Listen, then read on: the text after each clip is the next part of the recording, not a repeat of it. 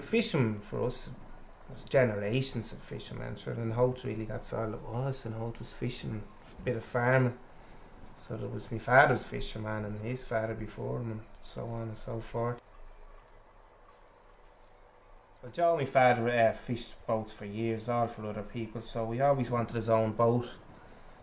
And, well, he got that dream, he did. Hard one and all that it was. Years ago, my father was a young lad, and he'd be always talking about fishing. This man said to him one day, they were on a horse and cart going down the back of the hill, and he says, Joe, you'll get your boat someday. He said, because I'll tell you why. He says, the Farns used to have boats in Baldoyle before the Hout Harbour was even built. She was bought out of Cornwall, and my father, my uncle Barney and my cousin Nicholas went over to bring her back. And the first time I seen her then was when she came into Hout. She was built in 1947 in Fraserburgh, originally as a herring drifter. There were several comments about what's that man bringing that heap of junk into the harbour for. But it duly turned around, he had her like a new pin, fair play to him.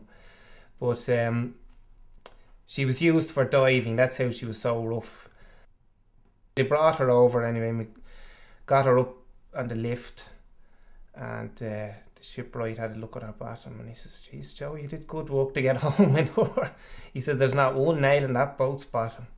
All the nails, the fastens and all had corroded, because usually you only get 20 or 30 years out of the nails in a boat's bottom. He said, no wonder she was leaking on the way over. That wasn't the planks, you can kick them and they'd be loose.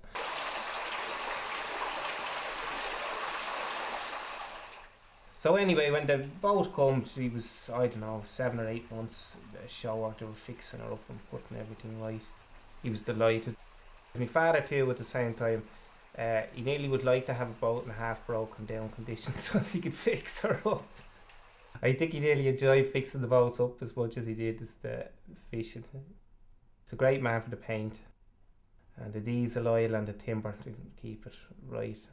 He thoroughly enjoyed fixing that boat up, so he did. He did a good job too. He had it for about 15 or 16 years. And then near the end, fishing got poor and crews got scarce and things changed, and she just wasn't viable for them anymore, so she had to be sold.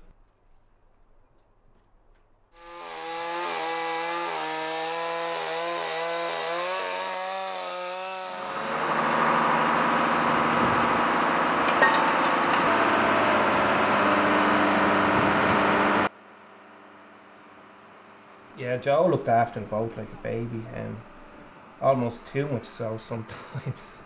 And I'd say to him, I'd get mad at him, I'd say, Jesus, this boat will be here when you're gone. I says, will you stop with the paint and the diesel oil? He used to have a little spray gun, and he'd spray the diesel oil where you couldn't get the paint, because diesel oil is very good for timber, especially oak. It makes it go hard. It was hard like a rock, so it's actually better than paint.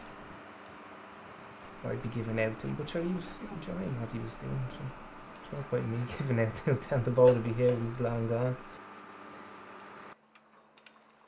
I used to like talking about old times. It's a favourite subject. But as I say, I won't say he looked at it objectively, if you know what I mean. It was always through rose-tinted glasses. But sure, I didn't mind, sure, what of it.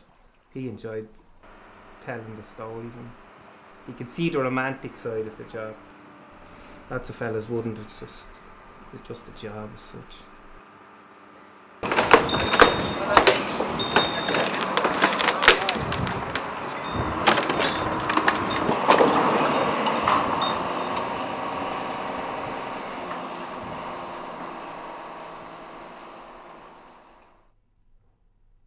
Fishing, it's a way of life as much as a job, do you know what I mean? I mean, it can be quite hard financially. I mean, Jesus, I think it was as poor as church mice, really. Even though there was plenty of fish, but you never got well paid for it. Occasionally you get good times, but not always. It's even the same today.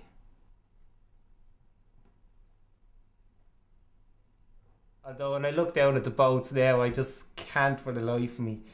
You don't feel the store in your heart for them. I don't anyway, it's probably silly, but I don't. You can't say, oh look, there's a lovely vessel. Well, I can't anyway. I like more the older style of boats. They're just like big fucking butter boxes. As my father used to say, look at that bloody butter box.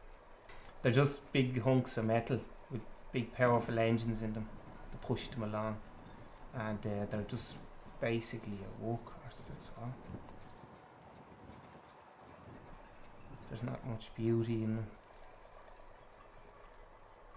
And you know the way you said your dad kind of would look at things through rose tinted. Mm. Do you? Yeah, unfortunately, yes.